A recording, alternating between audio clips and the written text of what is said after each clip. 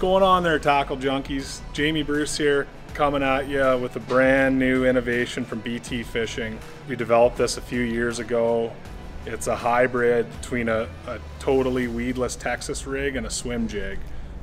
May not mean much to you saying that, but the reason I created this thing is to have a totally weedless bait that we can fish both surface and subsurface for largemouth and smallmouth bass.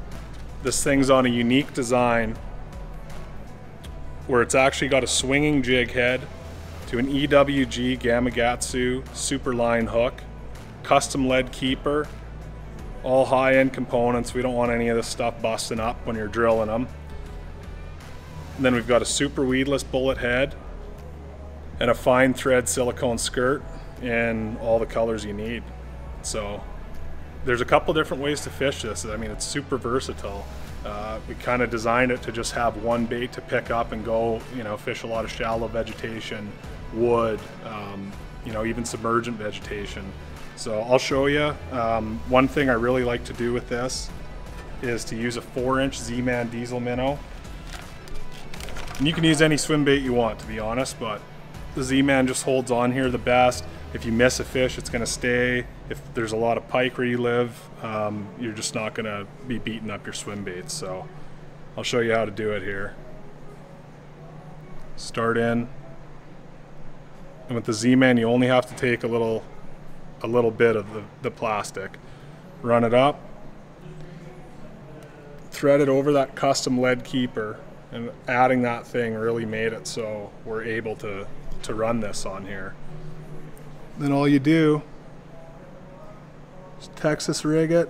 These diesel minnows are perfect for this because they've got that hook slot. And then that sucker's totally buried. I mean, you can hardly see the hook just looking at it.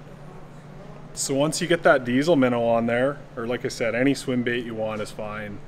This is just my preferred one. Now you just have a compact little weedless package. If you want to swim it out on the outside of the grass, that's fine. If you want to huck it into the lily pads as far as you can or into the bush, no problem. You can buzz it on the surface, you can let it go down, run it subsurface. It's just super versatile.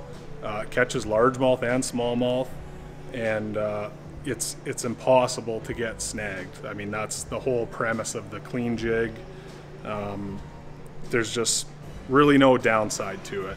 If the fish gurgles on you, you can just let her sink, and you've got, it's got that skirt, slow fall like a flipping jig, it'll eat it. Buzz it on the surface like a skinny dipper, they'll eat it. So one thing that separates this from, different swim jigs or like Texas rigging a skinny dipper or something like that is this, wobble style head.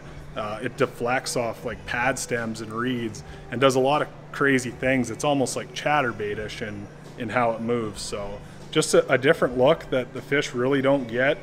And we've had it for a few years. One of those things, have won a few derbies on it, kept it under the hat for a while, and now she's on the shelf.